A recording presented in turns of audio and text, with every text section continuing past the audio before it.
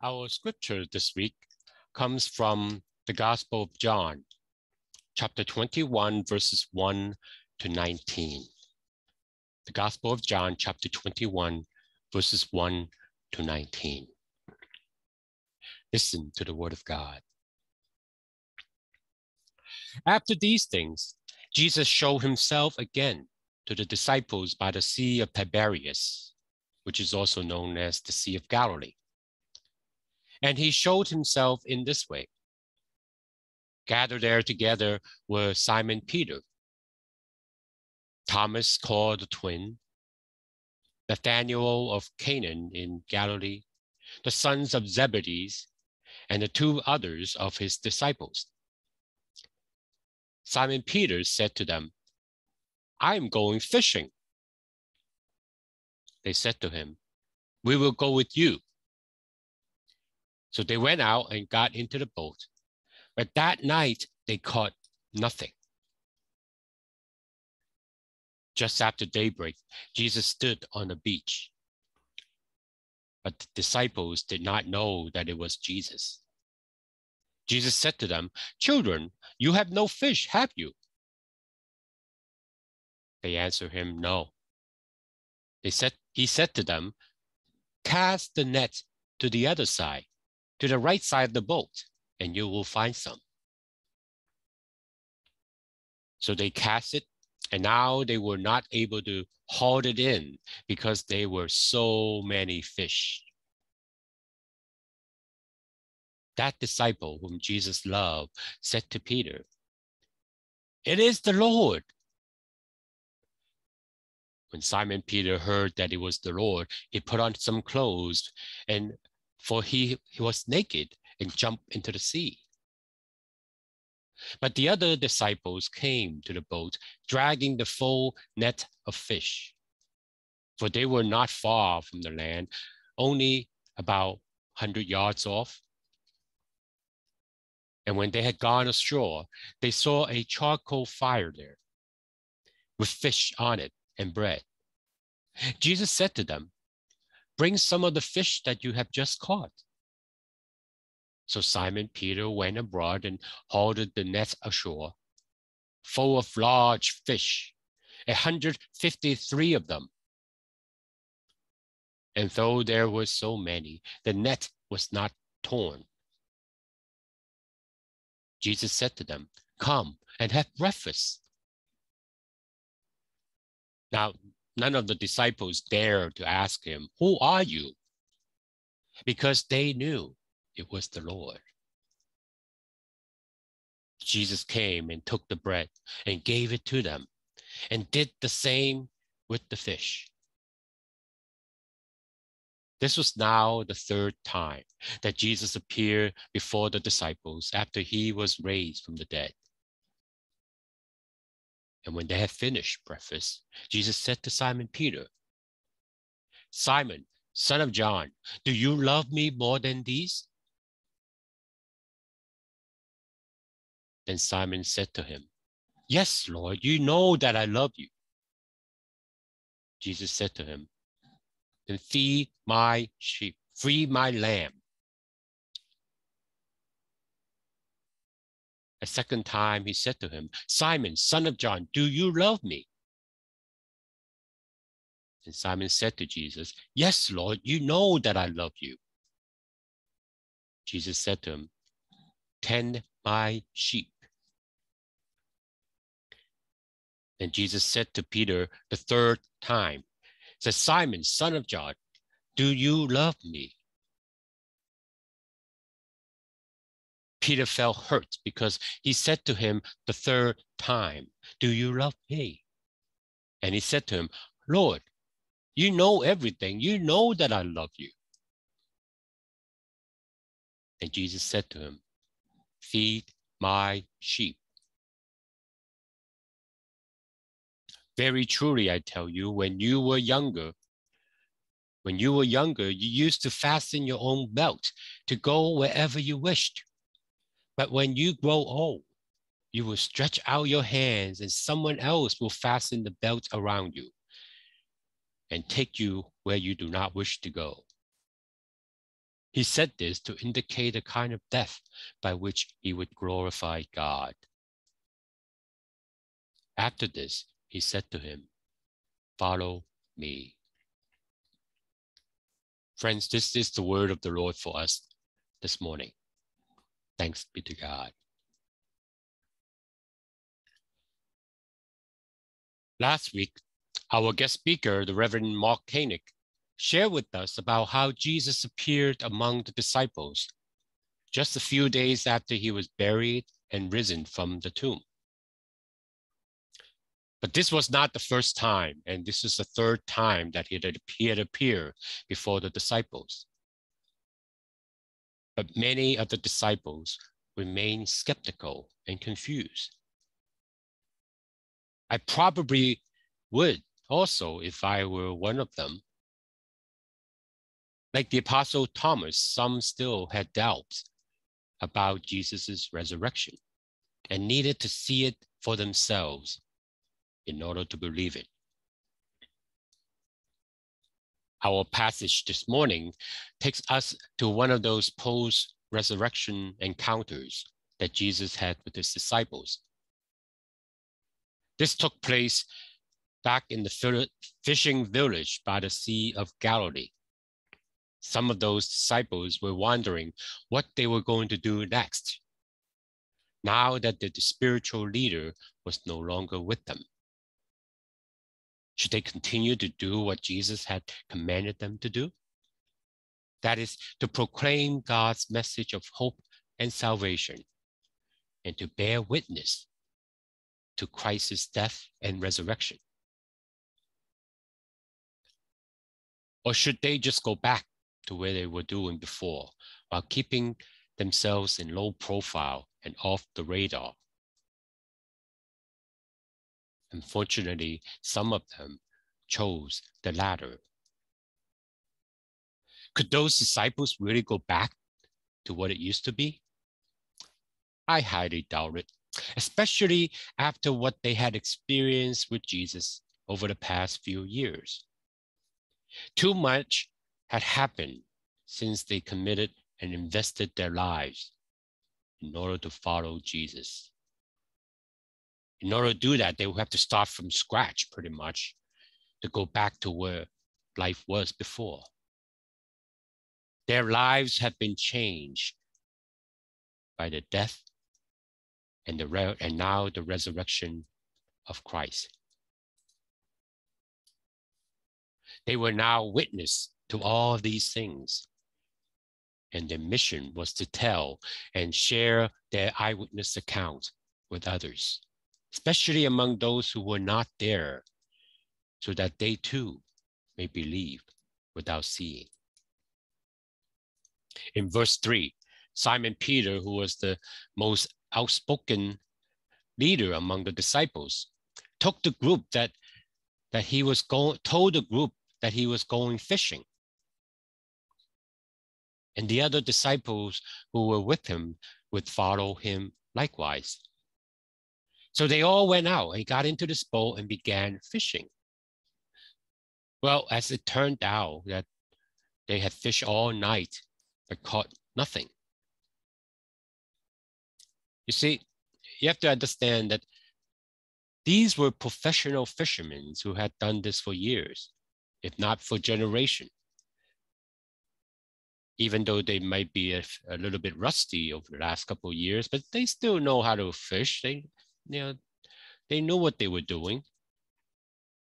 So they knew what they were doing, and they knew where to cast the net and when was the best time of the day to catch the fish. But yet, they still caught nothing. This was significant because this signifies that these disciples were no longer the people they used to be. They had been transformed and renewed through their experience with the suffering and the death and the resurrection of Christ. It seemed as though they were offering a sign that there was no turning back when it comes to following Jesus. It is a lifelong journey, a lifetime commitment. They could only keep going forward, advancing the message of hope and salvation for those who have yet come to know Christ. How soon had these disciples already forgotten Jesus' message and Jesus' message of hope and the instruction for them to, instead of catching fish, they would now be catching people. Their calling is greater than their individual lives and their own personal needs. These disciples were called to be a part of God's greater mission for humanity. It was never about them individually, but it was all about God and God's mission for humanity. Perhaps, like many of the early disciples, some of us might wrestle with our own sense of call and mission right now, and with our own unknown future. The changes that Jesus called upon his disciples to make were more than a change of profession. It was a change of one's perspective towards life and attitude in relating to one another and ultimately with God. God will use us in any way God sees fit. Even those who may have rejected and denied him in the past. Or just look at Peter, who felt so ashamed to be associated with Jesus as his disciples. Peter was the perfect example of how Jesus offered second chance to those who need to redeem our failures and shortcomings. Failure to acknowledge our own personal faith in Christ, that not only change our past, but lay the foundations of our future. What happened to Peter proved to us that transformation is possible, even to those whose hearts are hardened and remain stubborn. It can happen to us as well. In verses 15 and 17, interestingly, when Jesus asked Simon Peter, he's saying, "Do you love me?" Jesus asked Simon Peter 3 times just to make sure, "Do you love me?" Now, as you know, there in Greek, there are three terms that are being translated into English for the word love. The first 2 times, the gospel writer John used the term agape. Agape means unconditional, sacrificial kind of love. It demonstrates a total commitment and dedication towards someone. Jesus asked Peter, "Do you agape me?" But each time, Peter responded back to Jesus saying, "Yes, Lord, you know that I love you." Here, the gospel writer, John, differentiated Peter's response from Jesus's question. They were not on the same page together. The term for love that Peter was referring to was filial, which means to love someone as a brother or a sister.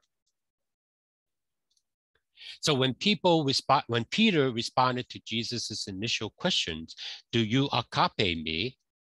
Peter responded back to Jesus saying, "Yes, Lord, I filio you as my brother or as my sister." Jesus was asking for and expecting the agape kind of love from us, an unyielding and unconditional love, just as Christ had offered to all of humanity and to us today.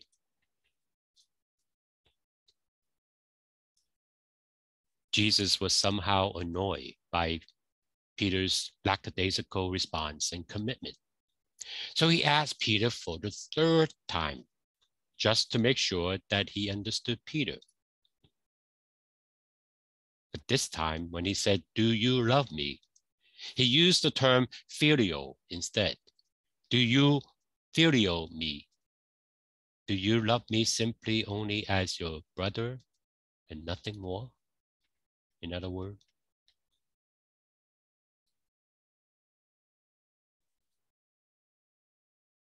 Jesus does not settle for quick and superficial response. He knows where our allegiance and where our hearts lie.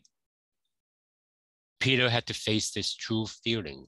Peter had to face his true feeling and motives when Jesus confronted him. The question is, how would we respond if Jesus asked us today, "Do you truly love me? Are you even my brother or my friend?" It is easier to say that you love someone, but it is harder for us to live it and to act it.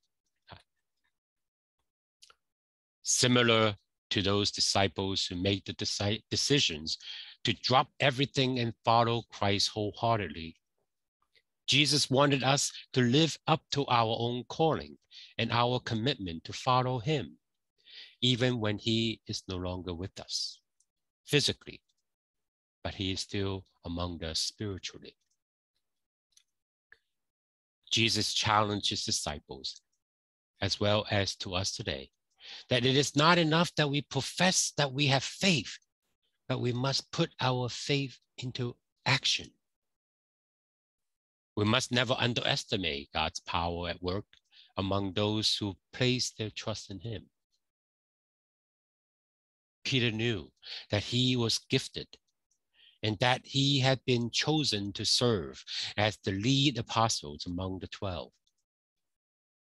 But Peter still had doubts in himself and his abilities. He must lay aside his personal pride and accomplishment and to allow God to work alongside with him, to be shepherd among God's sheep. He must not only talk the talk, but he must also walk the talk as well. In the same way, we must also feed the sheep, nurture them, protect them, and guide them to discern God's calling within them. The only way we can do so is through God's love as exhibited through our lives. By the virtue of our baptisms, we have declared our total and unyielding commitment in Christ to be his disciples. No longer do we live our individual lives for ourselves, but we live our lives for Christ. Our Christian faith journey and discernment is a lifelong commitment and a constant work in progress. It doesn't matter how long we have been a member or how long we have been baptized. What matters most is how we demonstrate our faith obediently through our lives, as led and empowered by the Holy Spirit. We live by Christ's command to love one another by feeding of our sheep and the tendering of our lamb. In a moment, we will once again come before the table of God's unconditional grace and love. We have been reminded to live by faith and not by sight, according to God's many visible grace and tangible signs of love. These earthly bread and wine and the cup reminded us of God's magnificent grace as poured out upon each one of us. They embolden our courage and our faith to demonstrate God's agape upon all of humanity. Through the breaking of the bread, the disciples' eyes were opened and they recognized who the resurrected Jesus was. Likewise, through the drinking of the cup, Christ has made his presence known to us, both physically and spiritually. We have come to recognize not only what Christ has done for us in the past, but we proclaim what Christ is actively doing and will continue to do for us in the future. Friends, Peter's story today encourages us to trust that Jesus continues to meet us right here at this table, where he feeds us just as he fed his disciples. We are also empowered to do great things through God's nourishment of our souls as God continues to feed us. This is all part of God's doing and not ours as we come, eat, and follow. Through this spiritual feeding at the table, our eyes and our ears, and ultimately our hearts will be open so that we may experience Christ in a more intimate and personal way until Christ returns once again. Thanks be to God. Christ is risen. Christ is risen indeed. In the name of God the Father, God the Son, and God the Holy Spirit. Amen.